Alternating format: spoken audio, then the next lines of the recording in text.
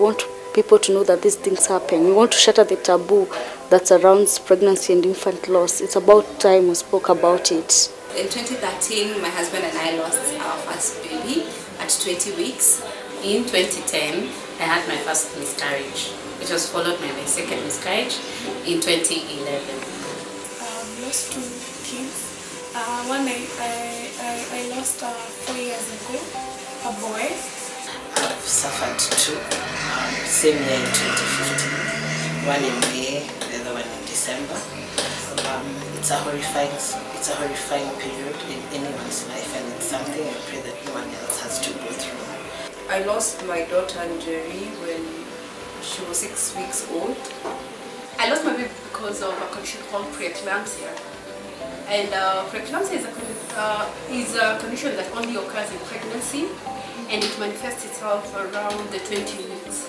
We are always speaking about pregnancies, winning, raising babies and everything. But what about that mother who was also looking forward to be part of that, and they couldn't? I came across 1 in every 4 women lose a baby or have a miscarriage, and these numbers were not for Kenya. They were for the US and the UK, so I knew definitely that the numbers in Kenya are really, really bad. I had a myomectomy, which is the removal of fibroids from your uterus. After the myomectomy, I thought things were going to be easier. I would get a child and things would move on. But it went downhill from there. I had condition after condition, problems after problems, complications after complication. At some point, my husband and I gave up on ever having a child. I didn't get to enjoy my pregnancy as I had hoped to. The pain was intense. It wasn't physical as such, as much as it was emotional. It really pained me that I couldn't get hold of my baby, whom I had thought so highly of. It was, I lack the words to explain what I went through the first few days. The doctors had told me that I can never get pregnant again because my blood and my baby daddies don't match at all. So so in my mind I knew there's no way I can never get pregnant. I gave birth this year on May 5th. My baby was a boy as well. I named him Shem. So Shem stayed for just 5 days with me, just 5 days. And I went through CS. The baby was, they took the blood from his umbilical cord to test the jaundice, if he was okay or not. So the test came that he was fine and I could breastfeed him. Everything was so fine. But on the 5th day, he woke up in the morning and he was so yellow, his body was so yellow. He was taken to the nursery at 8 AM in the morning, but the jaundice was very high as well as the late brothers, and he passed away around 2:45 the same day. Jerry was born premature, and for one reason or another, complications in the hospital, and she was born.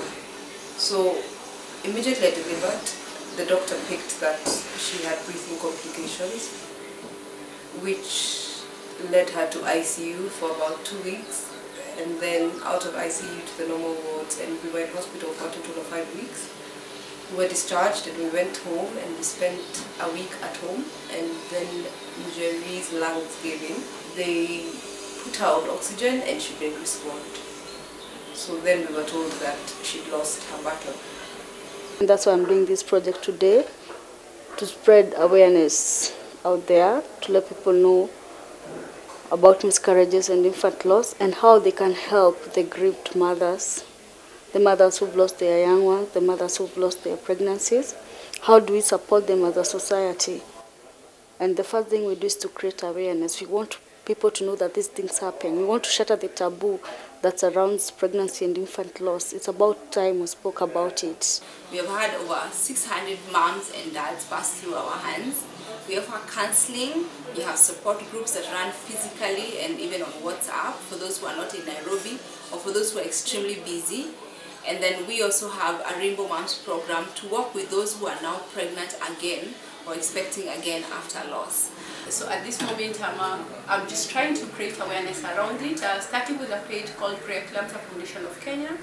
I'm reaching out to women, people who've lost kids through preeclampsia before, people who are pregnant and they don't know what to do, and they are seeing these signs, and so what they're just sharing information, and hopefully in the near future we'll be going out to public clinics and just talking to pregnant mothers and encouraging them and just giving them the information, because what I found out is that very few women know about this condition. Normally we talk about miscarriages, but you really never get to know why you lost your baby, and knowing that this condition has a prevalence of around 8 to 10% of pregnancies, and people do not know about Miscarriages and loss of children is not something that people should be embarrassed about. It's not something that people should hide. It's not something that you should blame yourself on. It happens. And it's not your fault. There are so many medical explanations for why people get miscarriages, or why you get stillbirths, or why you give birth to a child and they die soon after. There are so many explanations.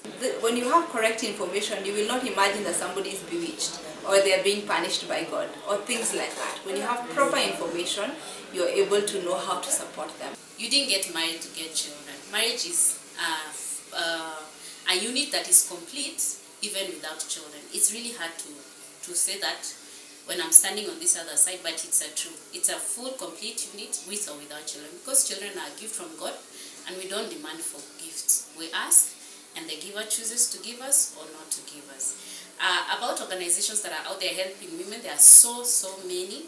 There's Empower Mama Trust, there's Still a Mom Rainbows, there's Waiting Wombs. So many organizations that you can reach out to them. They're on Facebook, they're on Twitter, they're on Instagram, and they are so willing to hold your hand. And they're very organized. They have counselors, they have a whole list of doctors that you can go to. Don't walk this journey alone.